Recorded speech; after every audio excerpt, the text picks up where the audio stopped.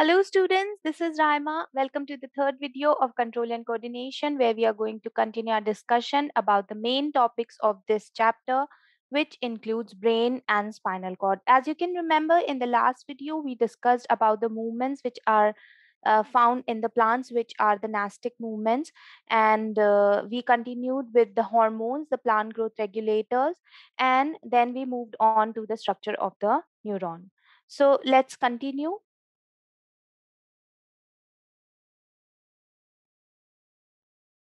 The topics that we are going to cover in this video include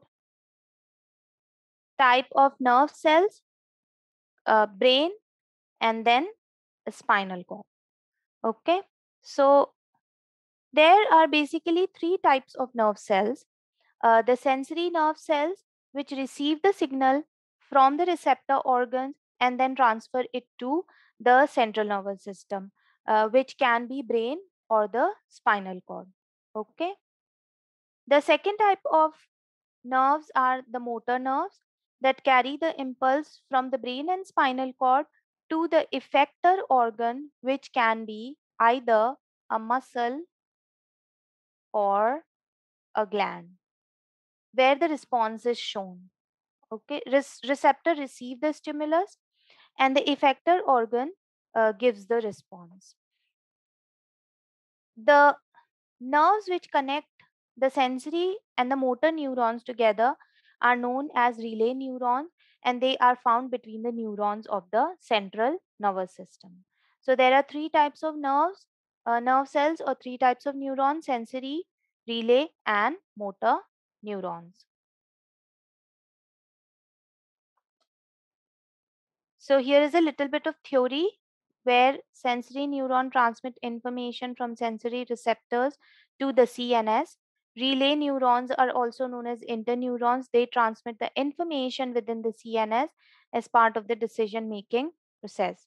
Motor neurons, on the other hand, transmit information from the CNS to the effectors, which can be muscles or glands, in order to initiate a response. Now, let's start with the most important part of the nervous system, basically the central nervous system, brain.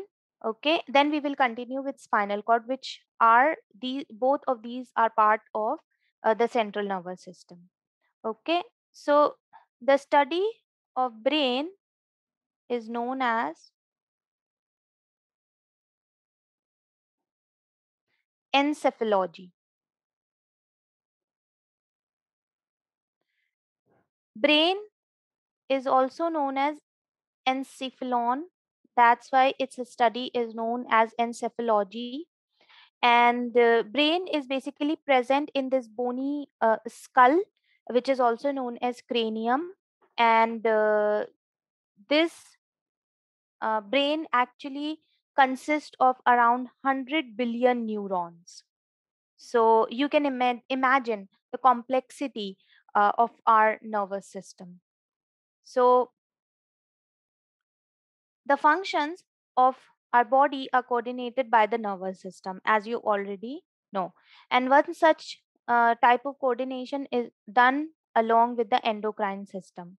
So they are actually talking about the nervous coordination, where the nerve impulses, they are sent to the brain, and then brain gives a specific response to the effector muscle or a gland.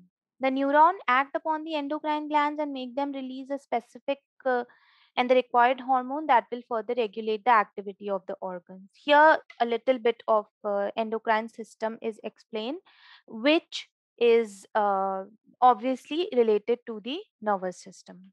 Okay, we are going to discuss about the endocrine system in in further videos. Okay, but here we are going to focus more on the brain. So the central nervous system consists of brain and the spinal cord. These are the two parts of the CNS, central nervous system. So this is the structure of the brain. Here, guys, what I want to show you, I want to show you the olfactory bulb here and the olfactory tract, okay, which is a part of the forebrain. So basically, brain, it consists of forebrain,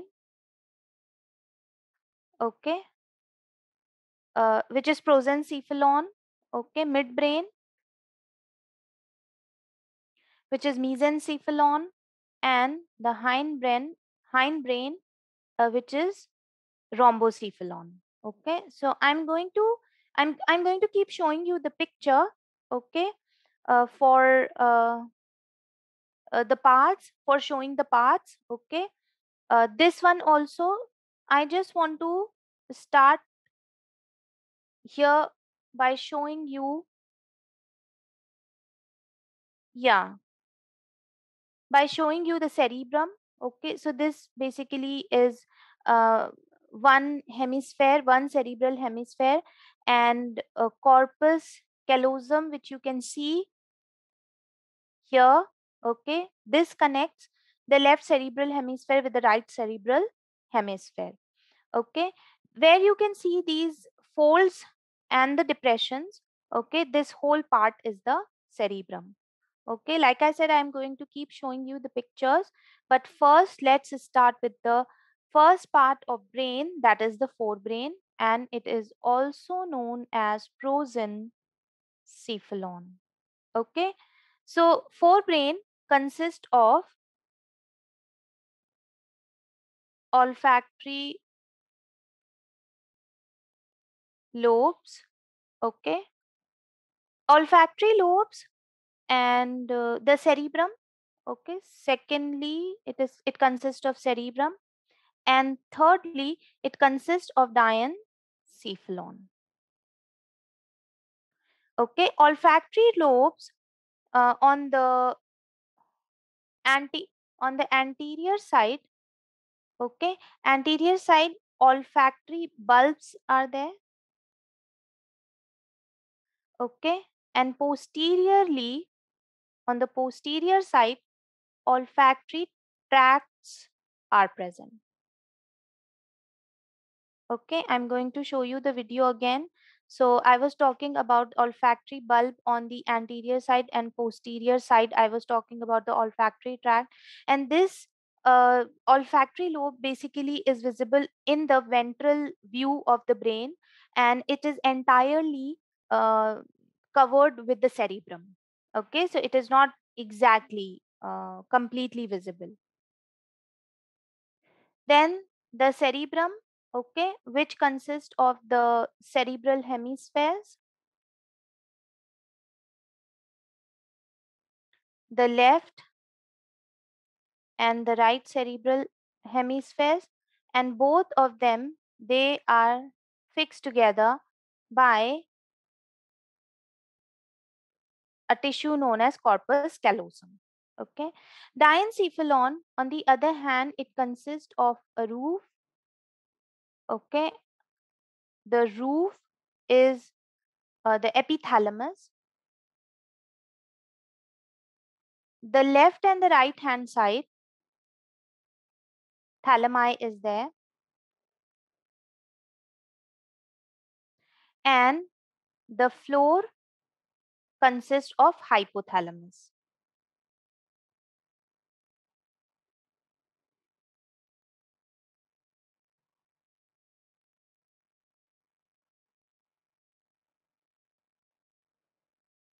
Okay, hypothalamus is a very important endocrine gland. Okay, as we will see in the endocrine system also, as we will discuss in endocrine system also, hypothalamus, it consists of uh, uh, a stalk, okay, that is in fundibulum, to which the hypophysis is connected.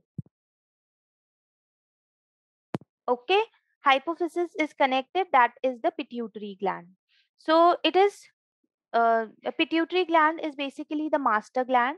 Okay, it secretion controls the secretion of all the other endocrine glands, but it works under the control of hypothalamus. That means the secretions of pituitary gland can only be made under the command of the secretions of hypothalamus. So you can say that hypothalamus is the master of the master gland. Okay, this I'm going to discuss in the endocrine system, but here we are going to discuss the functions of the hypothalamus with respect to the central nervous system, how it is controlling the nervous system activities. Okay, so these are the parts of the forebrain: olfactory lobes, cerebrum, and diencephalon. Uh, then the forebrain is basically, first of all, I would like to tell you about the lobes. Okay, the lobes of the cerebrum. So, first there is frontal lobe. Okay, then parietal lobe. Four lobes are there. Then there is temporal lobe.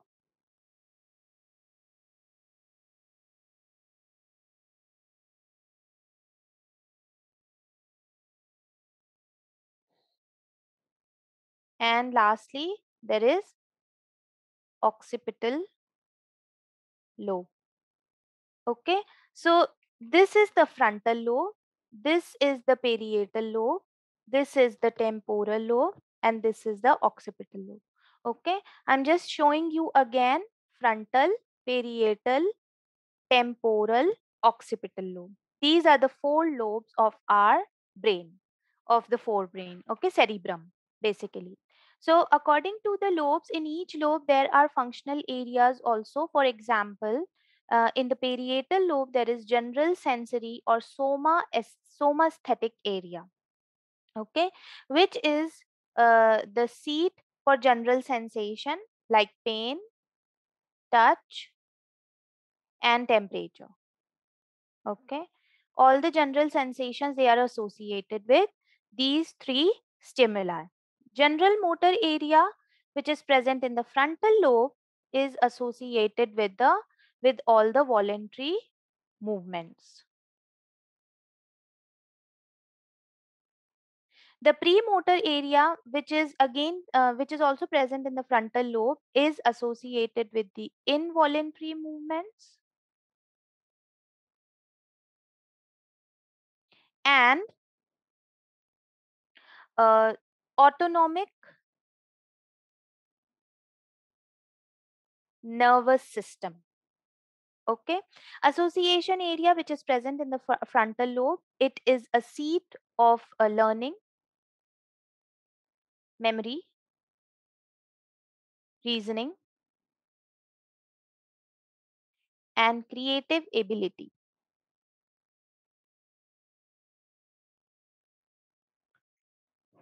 Visual and auditory area, which is present in the occipital lobe, it is a seat of sight and hearing, respectively, right?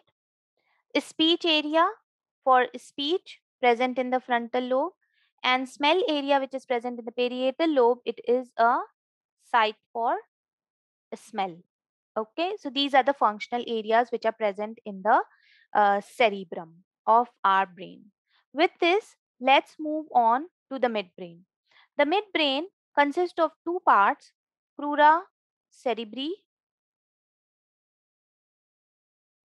Okay, this is on the ventral side, and there is corpora quadrigemina on the dorsal side.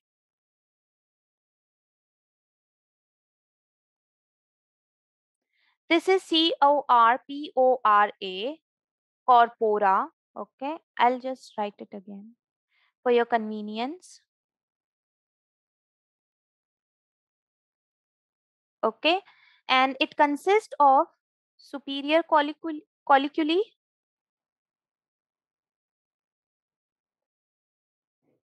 and inferior colliculi. Okay, its functions we are going to discuss later. So on the ventral side, crura cerebri is there, and on the dorsal side of the midbrain, corpora quadrigemina is there. Superior colliculi are two in number, inferior colliculi are two in number. So these two separately are can also be known as corpora bigemina. And these two corpora bigemina are together known as corpora quadrigemina. Okay, quadri means 4, bi means 2. So this is the part of midbrain. Yes. One more thing, midbrain is also known as mesencephalon. Okay. Then I'll just show you the picture again. Okay. Ha. See, corpora quadrigemina is shown here. Okay. Crura cerebri must not have been shown. Okay. And like I said, some parts are not very visible. And yes, along with that, I would like to also point out the thalamus, okay, which is the roof of diencephalon, hypothalamus, which is the floor, and on the left and the right hand side, sorry, thalamus is the left and the right hand side, and epithalamus is the roof. Epithalamus is not basically shown here. Okay. And now one more thing you must have noticed, this fourth ventricle. Okay, ventricles, basically there are four ventricles in our brain. Okay, these ventricles are nothing but cavities. Okay, and inside the cavities, cerebrospinal fluid is there, which protects the brain against any mechanical shocks. So only one ventricle is shown here, but we basically, our brain has three: first ventricle, second ventricle, third ventricle, fourth ventricle. Okay, they are just cavities. Just remember, cavities. Okay, now with this, let's move on to the last part of the brain, that is hindbrain, also known as rhombocephalon. Rhombocephalon consists of three parts: cerebellum, medulla oblongata,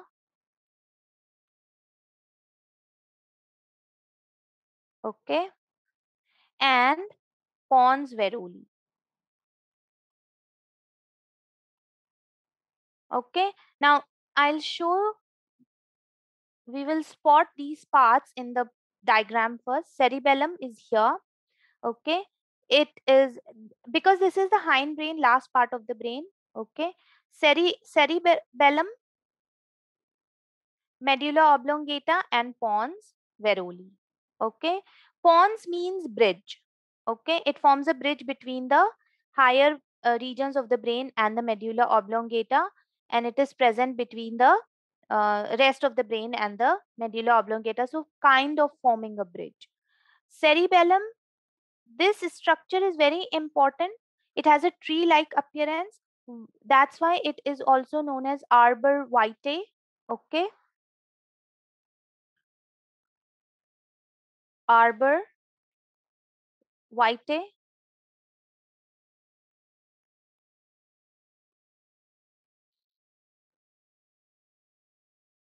which is known as tree of life.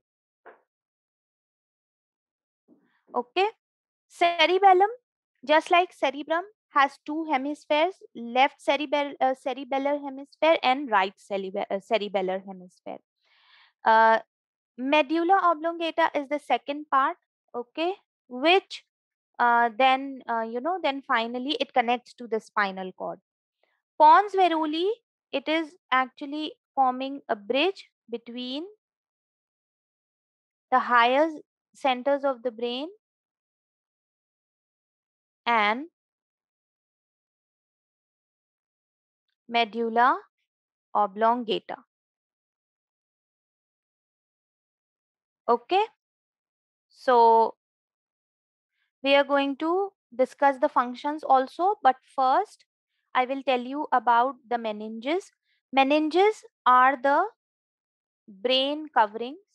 Okay, uh, basically these meninges are coverings of brain and spinal cord both, so you can say that they are the coverings of the central nervous system. So there is a bony exoskeleton that is covering the brain. Okay, cranium is covering the brain and vertebral column is covering the spinal cord. So this is the first covering that is protecting the brain and spinal cord, but internal to that there are meninges. Okay, these coverings also further insulate these tissues, brain and spinal cord, and help in protecting them against the mechanical shocks or any injuries. So the first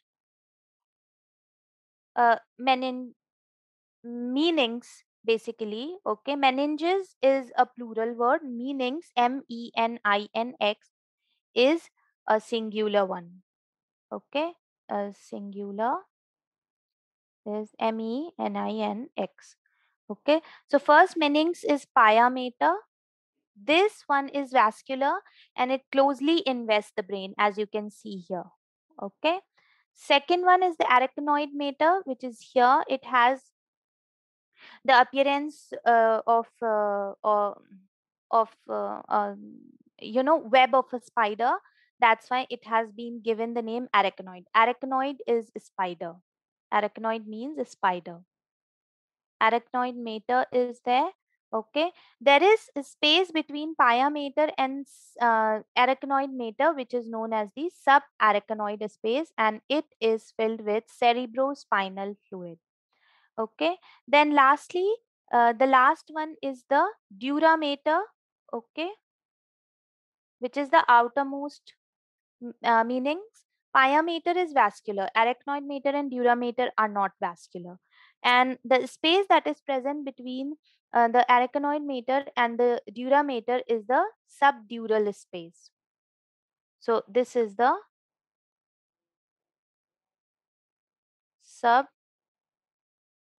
subdural space.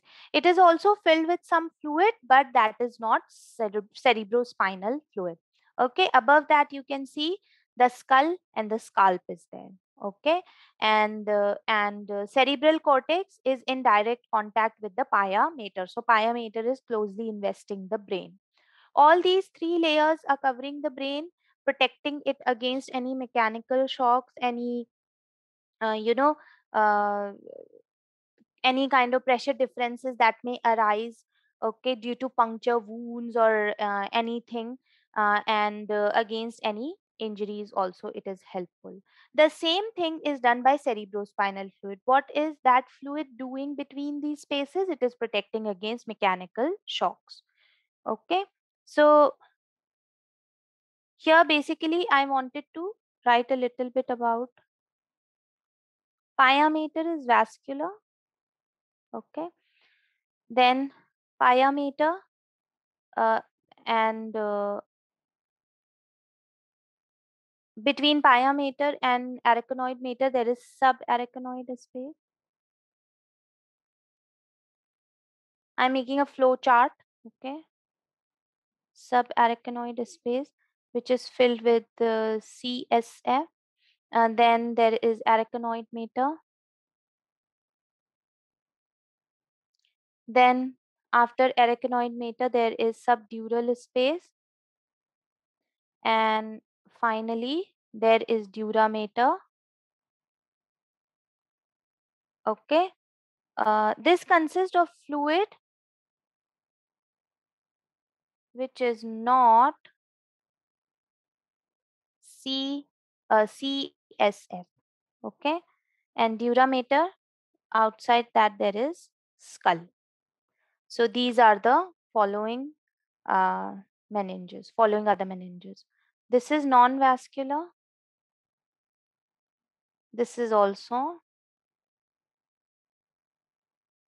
non-vascular. Okay, let's move on with the functions. So first we are going to start with the olfactory lobes. Okay, what do you understand by olfactory? It is related to smell, right? So it receives the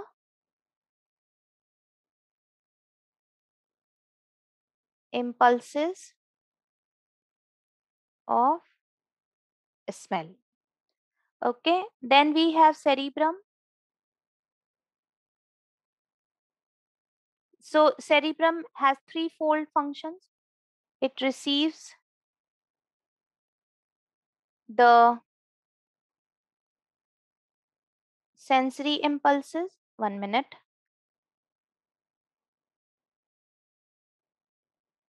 Sensory impulses, okay,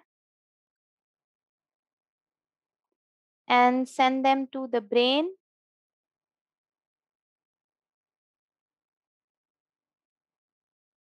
Then it uh, sends the motor impulses from brain to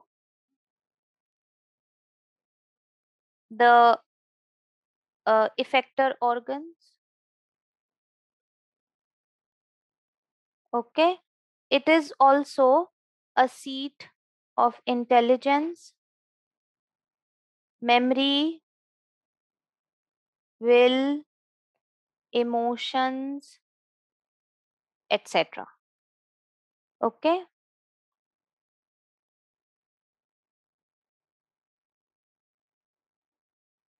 Then let's move on to diencephalon. Diencephalon is a relay center for sensory impulses. Okay.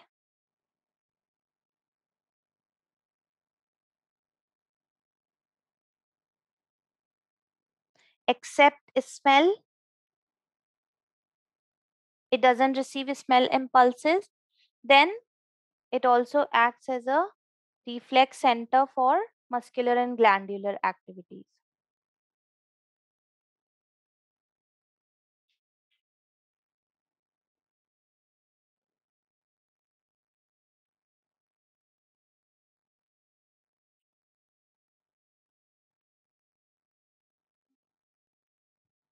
Then hypothalamus is there. Hypothalamus, like I said, I want to discuss, the nervous system functions here. Hypothalamus is involved in homeostasis, okay, by controlling the heartbeat, and it does so by controlling the sugar level, okay, blood pressure, etc. So it maintains the constant internal environment in our body. Hypothalamus is also involved with thirst, hunger, sexual arousal, and various other sensations of like pain, okay, temperature, touch, etc. So this is what hypothalamus is doing in the nervous system. So it is not just there sitting controlling the pituitary gland, it is doing much more than that. Continuing with the functions, we are going to move on to corpora quadrigemina.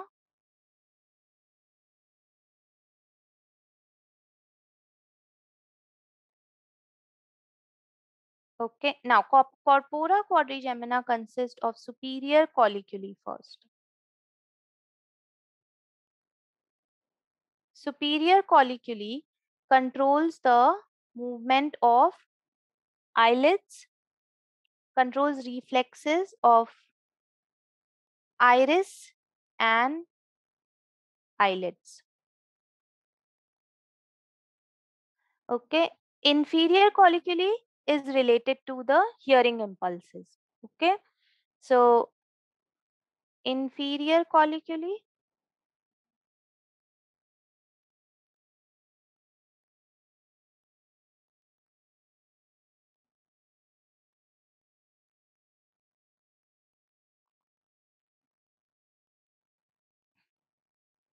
it relays sensory information from ears to the cerebrum.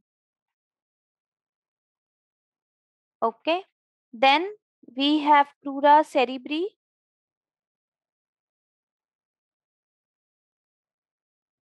Crura cerebris, it carries sensory impulses from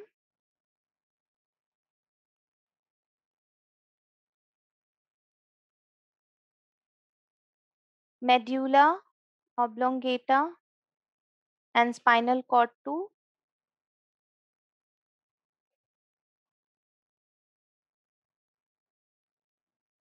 thalami. Okay, which is the left and right hand side of the diencephalon. Then we are going to continue with pons veruli. Pons veruli is involved in some aspects of respiration. Okay. And I want to keep some space for medulla oblongata. And it also helps in transmitting the information from cerebellum to the sorry, of the cerebellum uh, to the other.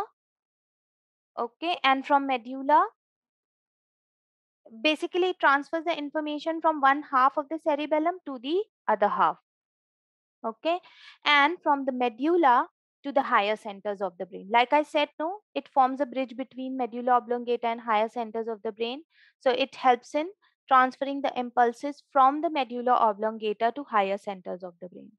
Then finally we have medulla oblongata. Medulla oblongata, it helps in controlling heartbeat, respiration. Heartbeat center is there, respiratory center is there in medulla oblongata. It also controls vomiting, coughing, sneezing, hiccoughing, okay, everything, etc. So these are the functions of the various parts of the brain. I would also like to tell you that, just a second. So while I was discussing this, the folds in the cerebrum of the brain are known as gyri, okay, and the depressions are known as sulci. Okay, so gyri and sulci are present in the cerebrum. Okay, don't forget. Another thing is that the brain and spinal cord consist of gray matter and white matter.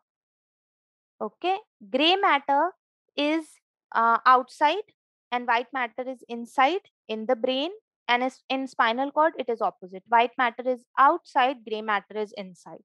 Okay, which I will explain now. So the next topic will be spinal cord. So here you can see the structure of the spinal cord. A spinal cord is covered by the vertebral column. It is protected by the vertebral column. And just like I said, just like brain has meninges, the spinal cord also have the three meninges, and there is cerebrospinal fluid also for protecting it against the mechanical shocks. There is afferent sensory information, I mean afferent root and an efferent root, which helps in carrying the impulses from to and from the spinal cord. Okay, you can see gray matter how it is inside and white matter how it is outside. Okay, and in the spinal cord, okay, functions of the spinal cord. Okay, the first function of the spinal cord is that it helps in uh, conducting the sensory and motor impulses.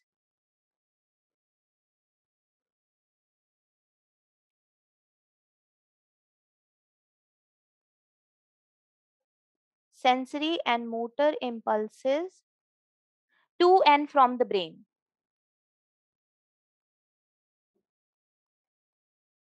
Okay, to and from the brain. Second is it acts as a center for spinal reflexes. Okay, and in this way it is reducing brain's work. So that's it about the spinal cord. Now we are going to start with the questions. Okay, now where pons and medulla oblongata are located? So pons and medulla oblongata are located in the hindbrain. Okay, and pons are just above the medulla oblongata. Among the functions, uh, the pons, I would like to write that it controls some aspects of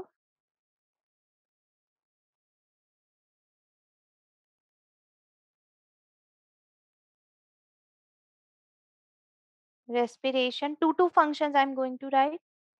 It also transfers the impulses from medulla oblongata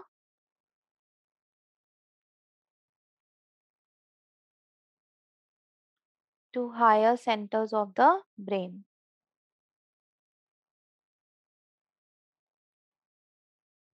Okay. Medulla oblongata, on the other hand, it is controls heartbeat. It controls respiration. Okay. Then define nerve impulse, and which structure in a neuron helps to conduct a nerve impulse towards the cell body and away from the cell body. So nerve impulse is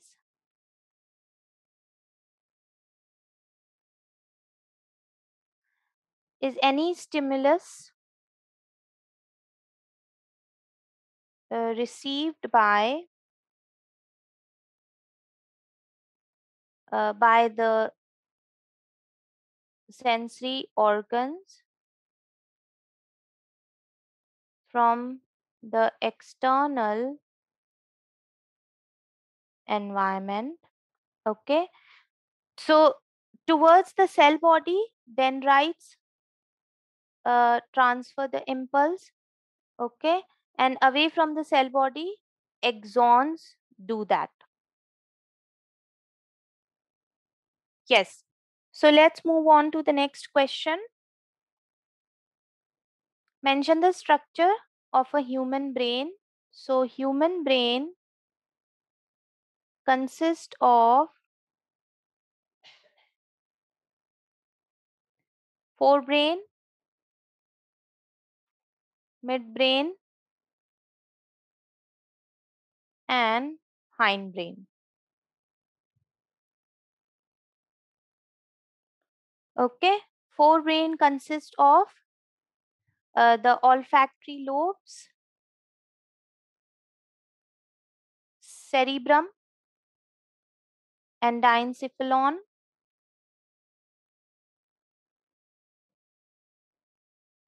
Okay. Midbrain consists of crura cerebri and the corpora quadrigemina.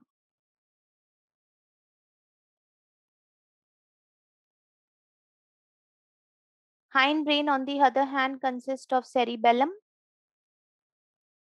pons, veroli, and medulla oblongata. So this is the whole structure of the human brain. Okay. Now here we have to differentiate between axons and dendrons.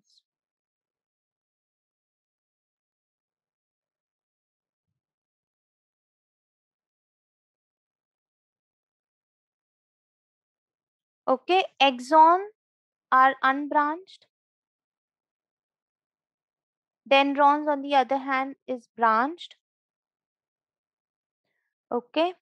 Uh, so axons are single, dendrons are multiple. They carry nerve impulse away from the cell body,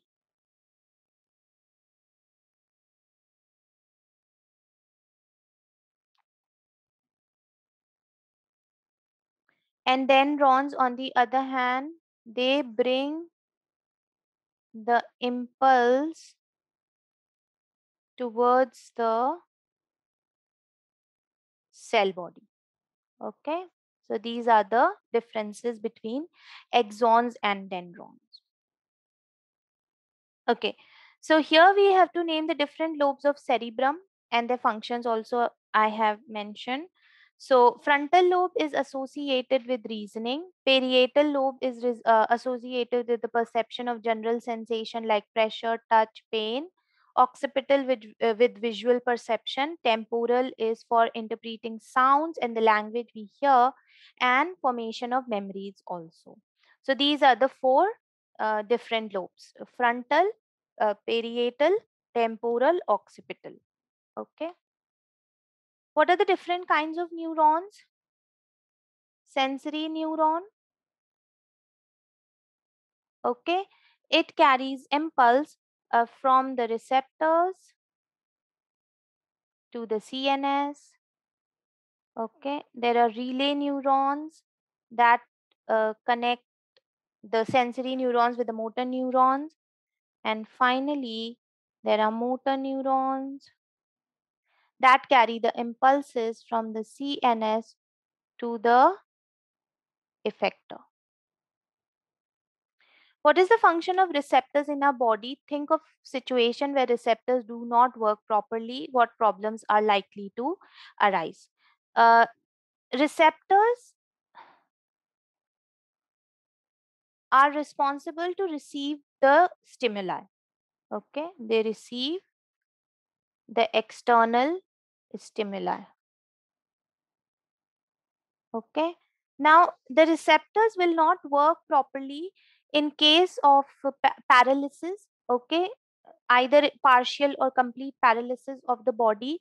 So any kind of uh, you know any kind of motor activity, voluntary activity, it is hampered, and touch uh, signals are not received, pain signals are not received. Okay, basically, the skin as a sensory organ is not working properly.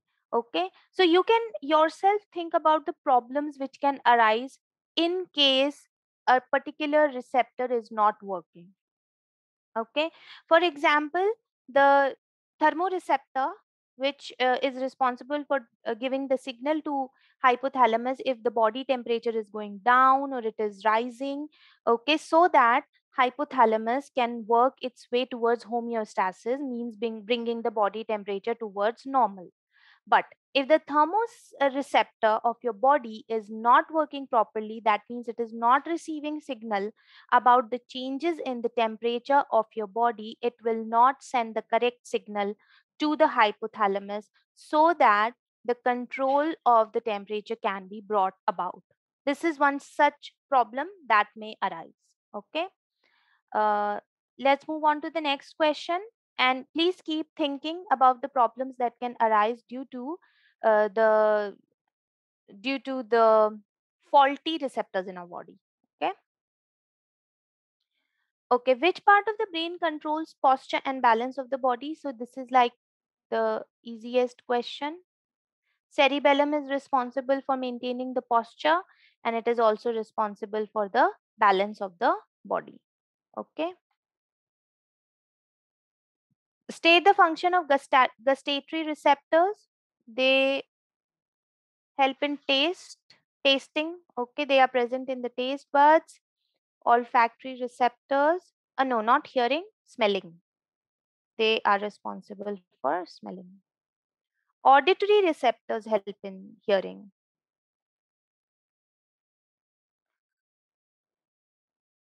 Name the main thinking part of the human brain. That is easy. Cerebrum is the main thinking part. And list four major functions other than thinking of this part. Yes, so it is involved in memory, it is involved in reasoning, it is a part of the emotion forming process also. uh, our will is associated with cerebrum and emotions. So beside thinking, it is involved in all these things. So a person can become pretty dull, without the proper functioning cerebrum. Emotions. Yes, so let's move on. Brain and spinal cord are two vital organs of our body. How is a body designed to protect them? First of all, there are bones. Okay, bony exoskeleton. Brain is enclosed inside the cranium. Okay, spinal cord, on the other hand, in the vertebral column. Okay. And secondly, there are meninges. Meninges are there in both the organs. And yes, there is CSF also. Okay. Both are protecting against the mechanical shocks and injuries. So, guys, we have reached the end of the video where I would like to thank you for watching it. And please, please, please, if you have any questions, please post them on the forum so that I can answer them. And stay tuned for the next video. Thank you.